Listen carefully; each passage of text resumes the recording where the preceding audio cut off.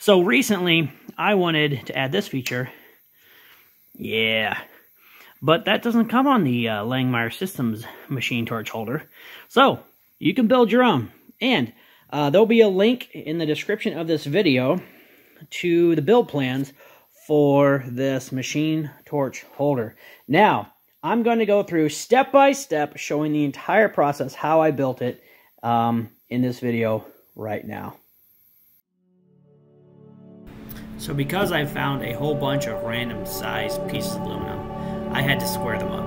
And I don't recommend this method for shortening a piece of aluminum. If you got a bandsaw, use that. Or, because the problem with this method is the chips can't escape. I'm not running coolant because, you know, I don't have coolant set up. And the RPMs I was running should have coolant. So that's why I loaded up the end mill there. I love this YG1. It's their AL Power end mill. It's designed for aluminum. You can see there it started to pull out of the collet a little bit. I thought I had it really tight, but I did notice it started to slip, so I caught that in time. I'm not a professional machinist, guys. I'm a machine designer.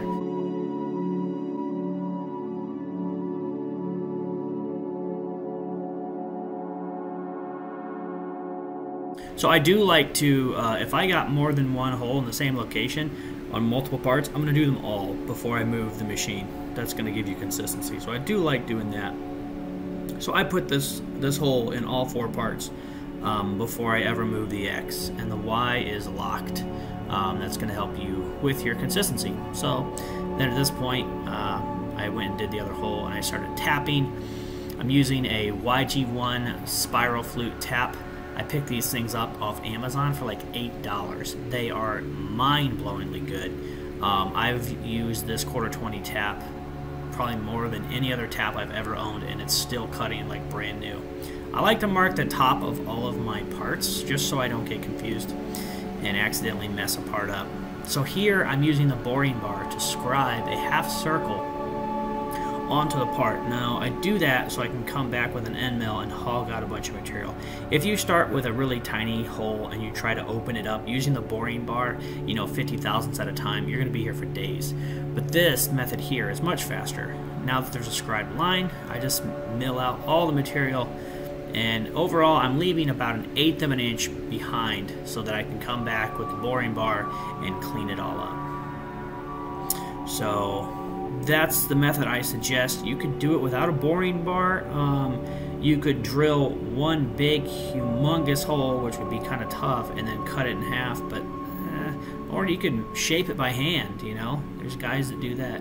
Where there is a will, there's a way. Here I'm just marking a spot on my drill for depth. I could have literally just set the depth on my machine. There's a Z stop on the quill, but I just made a mark. You could, yeah. Once again, I'm using the YG1 spiral flute tap. This is for the set screw holes that are going to hold the laser markers in position. So now I've got to mill the slot that locates this fixed jaw on the spine.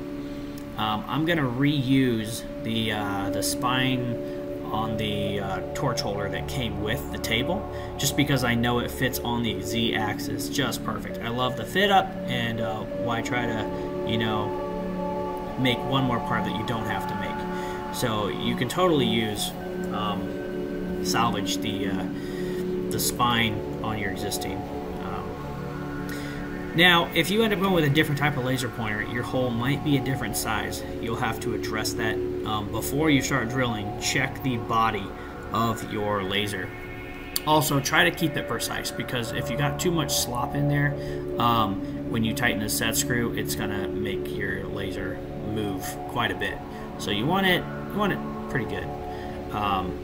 So now I've got all the parts done and I'm assembling it. Now, it would have been real cool if I had sanded the anodize off and, you know, polished that spine to be polished aluminum like everything else, but I didn't think about that till right now as I'm narrating this video. So overall, you know, I just left it red anodized. No reason other, you know. Some people might like it that way, others might not, but some people probably think it's really overkill that I polished any of it. But polished surfaces will expel the slag that blows up. I'm also not an electronics guru. I know just enough to be dangerous, so here I'm stripping the wires, and these lasers have the smallest wire I've ever worked with. I'm not used to working with wires so small. You gotta be really careful because stuff just wants to break when you try to strip it. So I wire these in parallel, not series. I don't want to change the voltage or impedance or anything like that. So I just wired them parallel, red to red, black to black, and then I extended them about 15 feet and wired them to a toggle switch because I want to be able to turn them on and off. I don't want them running all the time. They come with a battery pack, 2 battery packs. So they'll last quite a while, but you know, I want to be able to turn them on and off. So this is the world's worst soldering iron. I got it from Harbor Freight. It is total junk. I've done like 2 soldering jobs. The tip is like completely dissolving. It gets way too hot. There's no way to control the heat. It's actually so hot right now I can't get the solder to stick. It just keeps falling off, and I'm trying. The shielding's starting to melt because I got the wire so hot, but I still can't get it to stick. I did finally get it to stick, so I guess all's well that ends well. It was painful to get there, and I always suggest, you know, shrink tube, especially since you have a water table and water might be splashing up. You know, you want to keep those as dry as possible. So it mounts the same way, you know, it did when you took it off. That's the benefit of reusing the spine there, shown in red, is you know it's going to fit well.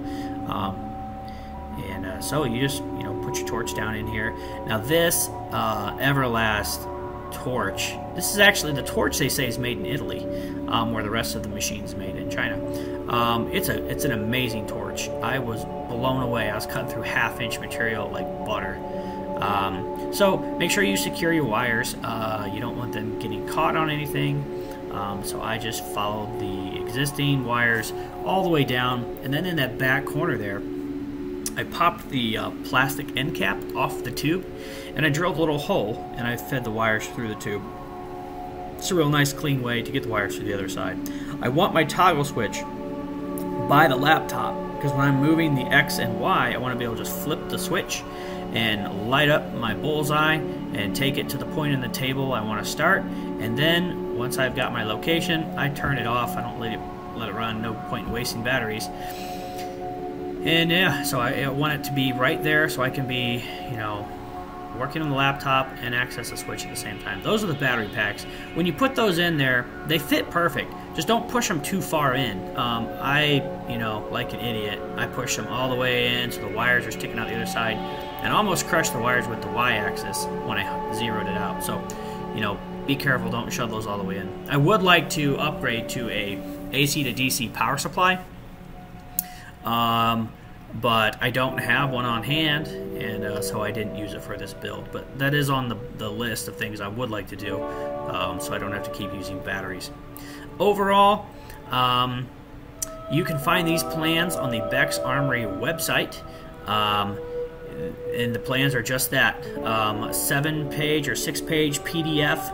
I have all the parts that you need listed there with balloons showing which parts are which.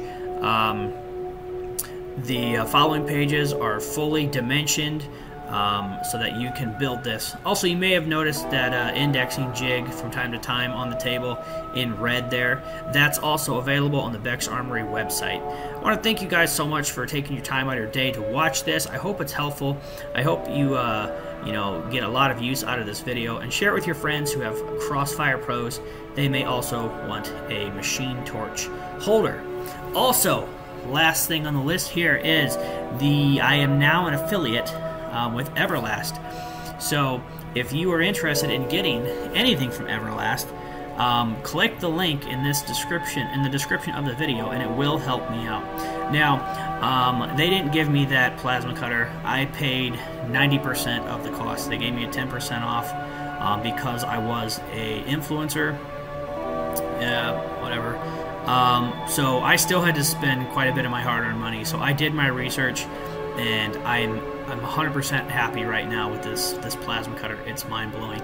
So if you're interested in picking up that, use the link in the description of this video, and that will help out the channel. Thanks so much for watching. Don't forget to like, subscribe, and share this video with your friends.